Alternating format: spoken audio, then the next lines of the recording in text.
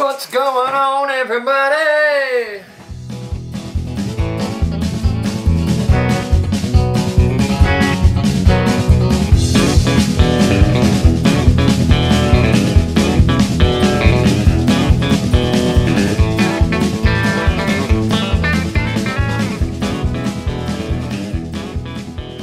Welcome back, y'all, to another Ground with the Goats. It's Monday. It is quite literally like 2 weeks before Christmas. About to be putting together my vid for Thursday. Me and Bubba went out and hung out yesterday. It's going to start with Sam coaching his basketball team Friday night. And then me and Bubba went and hiked some trails yesterday. It was actually pretty fun. It turned out pretty good, I feel like. And I enjoyed calm, peaceful house. Somebody not asking me to do a billion things for them. It was nice. It was nice. And this morning I was just doing a little messing around. And I found... Alright, so I want to read Matthew 17. Let's go 14 through 23. 14 through 23, okay? Now tell me if you see anything crazy here. Starting at 14, Jesus heals a demon-possessed boy. When they came to the crowd, a man approached Jesus and knelt before him. "Lord, have mercy on my son," he said. "He has seizures and is suffering greatly. He often falls into the fire or into the water. I brought him into your disciple, but they could not heal him." "You unbelieving and perverse generation," Jesus replied, "how long shall I stay with you? How long shall I put up with you? Bring the boy to me." Jesus rebuked the demon, and it came out of the boy, and he was healed at that moment. Then the disciples came to Jesus in private and asked, "Why couldn't we drive it out?" He replied, "Because you have so little faith. Truly I tell you, if you have faith as small as a mustard seed, you can say to this mountain, 'Move from here to there,' and it will move. Nothing will be impossible for you." Then it says, "When they come together in Galilee, he said to them, 'The Son of Man is going to be delivered into the hands of men. They will kill him, and on the third day he will be raised to life.' And the disciples were filled with grief." Now, what did you see that was weird about that? How about this? Read me Matthew 17, verse 21. Where is my 21? I don't see where it's marked 20. Why is that? Now, so, right at verse 20 is in here. 22. For if you have faith as a mustard seed, you can say to this mountain, 'Move from here to there,' and it will move. Nothing will be impossible for you." And then it skips verse 21 and goes to 22. Now, if you bust out the old school King James Version, 17, let's see. "Then they came to the disciples who Jesus apart and said, 'Why could not we cast him out?' 20. "And Jesus said unto him, 'Because of your unbelief. For verily, surely I tell unto you, if ye have faith as a grain of mustard seed, you shall say unto this mountain, Remove hence to yonder place, and it shall remove, and nothing shall be impossible unto you." Verse 21. "Howbeit, this kind goeth not out, but by prayer and fasting." Why is it not in So our they Bible? took out of the New Version Bibles, they took that verse out where it says the only way that a demon can be possessed or cast out is only by prayer and fasting. That part they took out. Why? Don't know. Super weird, dude, and it's on Y'all all check your Bibles. the new Bibles. Go to Matthew. Literally telling you how. Okay, so the disciples were like, "Why couldn't we cast out the demons? Why couldn't we cast out the demons?" He said, "Because you've got little faith." They're trying to figure out why they can't cast out the demons, and then they purposely leave out the verse that tells you how to cast out the demons. The only way that this can be done is through prayer and fasting. They took that out of the new Bibles, the new That's translations. kind of disturbing. And they didn't even try to hide it. I mean, other than just not putting it in there. I got to looking a little more, in 18:10, "See that you do not despise one of these little ones, for I tell you that their angels in heaven always see the face of my Father in heaven." Skips 11, goes to 12. "What do you think? If a man owns 100 sheep, would he not go after the one lost one?" Alright, and then 18:10, right, that's one that skipped, right? No, it was 11. 11. "For the Son of Man has come to save that which was lost." Is not in the new Bibles. It has the number for the scripture, but the scripture's blank. No, mine don't even have the number. It goes from 10. Huh. See, mine actually has the number in parentheses, but there's no scripture there.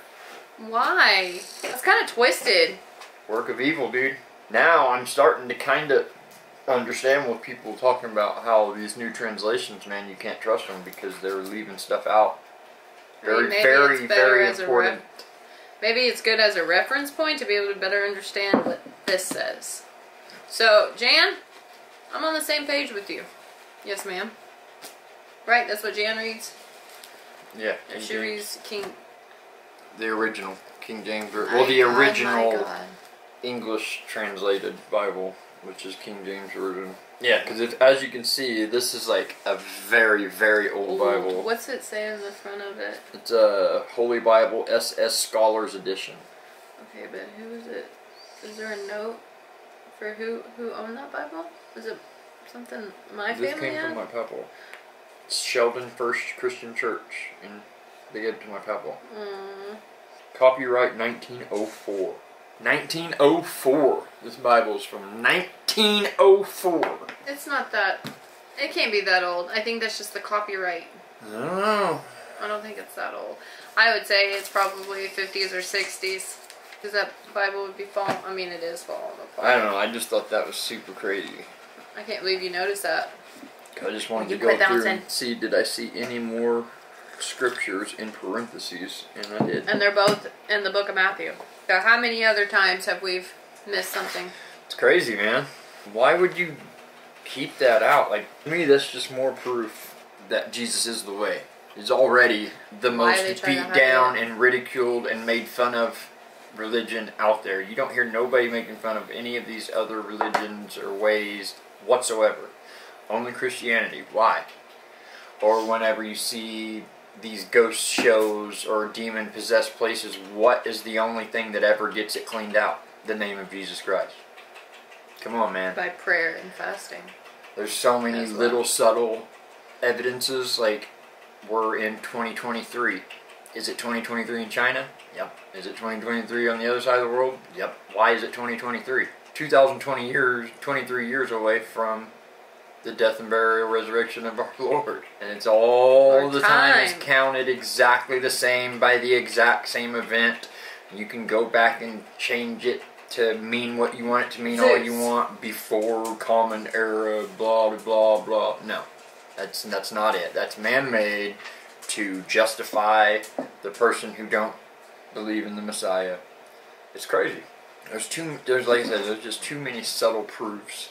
He is all around us. That. In so many ways. That it is true. Alright, so, let's stop that because I don't have much time.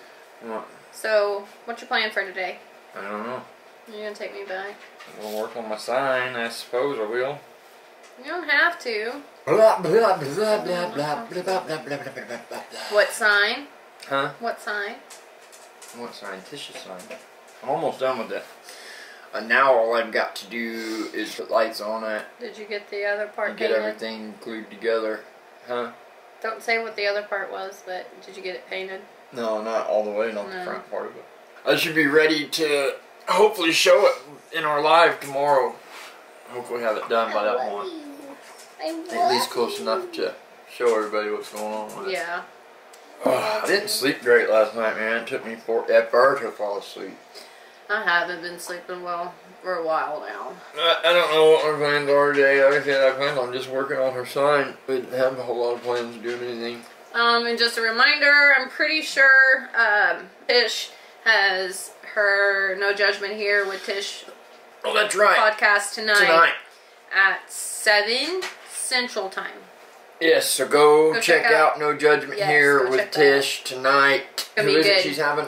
I don't remember the name, but I believe it is something, and I'm sorry if I am incorrect, but I believe it is something to do with how somebody was sex trafficked. Oh, yeah, I kind of remember her talking about crap, I cannot remember the name, I'm sorry.